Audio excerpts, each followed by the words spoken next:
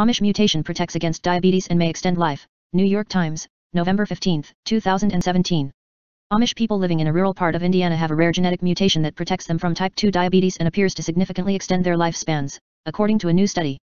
The findings, published on Wednesday in the journal Science Advances, shed light on the processes underlying cellular aging and could lead to new therapies for chronic diseases, some experts say. The researchers are planning at least one follow-up trial that will recreate the effects of the mutation so they can study its impact on obese people with insulin resistance, a precursor to diabetes. The mutation described in the new paper affects a mysterious protein called plasminogen activator inhibitor 1, or PI1, that is known primarily for its role in promoting blood clotting. The mutation was first identified in 1991 in a secluded Amish farming community in Bern, IND. An estimated 5% of the community carries the mutation, which causes them to produce unusually low levels of PI1. Scientists have long suspected that PI1 has other functions outside of clotting that relate to aging. Dr. Douglas Vaughn, a cardiologist at Northwestern Medical School, noticed, for example, that mice that had been genetically engineered to produce high levels of the protein age fairly quickly, going bald and dying of heart attacks at young ages. People who have higher levels of the protein in their bloodstreams also tend to have higher rates of diabetes and other metabolic problems and to die earlier of cardiovascular disease. Dr. Vaughn wondered how the Amish people in Bern who naturally produce smaller amounts of PI1 are affected. So 2 years ago he reached out to the community and asked if he could study them. When they agreed, Dr. Vaughn took a team of 40 researchers to their town, set up testing stations in a recreation center, and spent 2 days doing extensive tests on 177 members of the community, many of whom arrived by horse and buggy. The researchers pored over birth and death records and took extensive genealogical histories. They drew blood, did ultrasounds of their hearts, and rigorously examined their cardiac and pulmonary function. Some of the young men we collected blood from fainted because they had never had a needle stick in their life, said Dr. Vaughn, who is chairman of medicine at the Northwestern University Feinberg School of Medicine. These people live sort of an 18th century lifestyle and generally don't take advantage of modern medicine. But they were so gracious and courteous and cooperative. What Dr. Vaughn and his colleagues discovered was striking.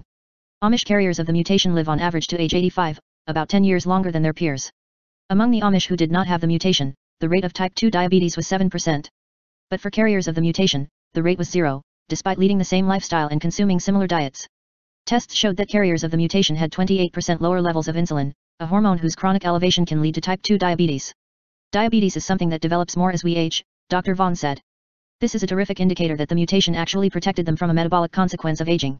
The carriers also appeared to be in better cardiovascular health, and they had 10% longer telomeres, the protective caps at the ends of chromosomes that are akin to the tips of shoelaces. Telomere length is seen as a barometer of biological aging, with longer telomeres linked to longevity.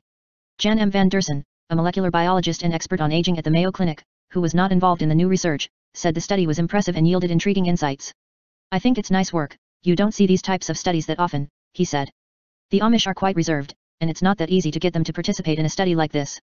My hat's off to them and to the researchers. Although the exact mechanism is unclear, Dr. Vaughn and his colleagues believe that PI1 somehow helps accelerate the aging process. It could be that PI1 promotes insulin resistance and impairs glucose metabolism. Or the protein could work through senescent cells, which accumulate in aging tissues and cause inflammation. PI1 is one of the inflammatory agents that senescent cells typically secrete, and it's possible that the Amish mutation disrupts that process. The Indiana community has been involved in other research, including a study last year that found that exposure to barnyard dust helps to protect children against asthma. Dr. Vaughn and his colleagues, including Dr. Amy Shapiro, a hematologist who first discovered the mutation, are hoping to do more studies with the Amish to see how the PI1 mutation affects cognitive function and other aspects of health. A team at Tohoku University in Japan led by Dr. Toshiomi Yada has developed a drug that inhibits PI1 and that, in an early trial, appears to be safe. Dr. Vaughn plans to seek permission from the Food and Drug Administration to start a trial in the United States as early as next year to examine the effects of using the drug to lower PI1 in people who are obese or insulin resistant.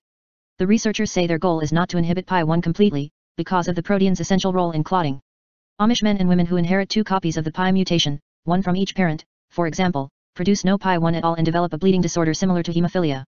So-called carriers who inherit just 1 copy of the mutation, however, produce less PI1 than the average person but still have enough of it to avoid any obvious clotting disorders or other downsides. We know that a complete deficiency state is not a good thing, said Dr. Shapiro, the CO medical director of the Indiana Hemophilia and Thrombosis Center. But we've shown that there is an advantage to having low levels like the way the carriers do.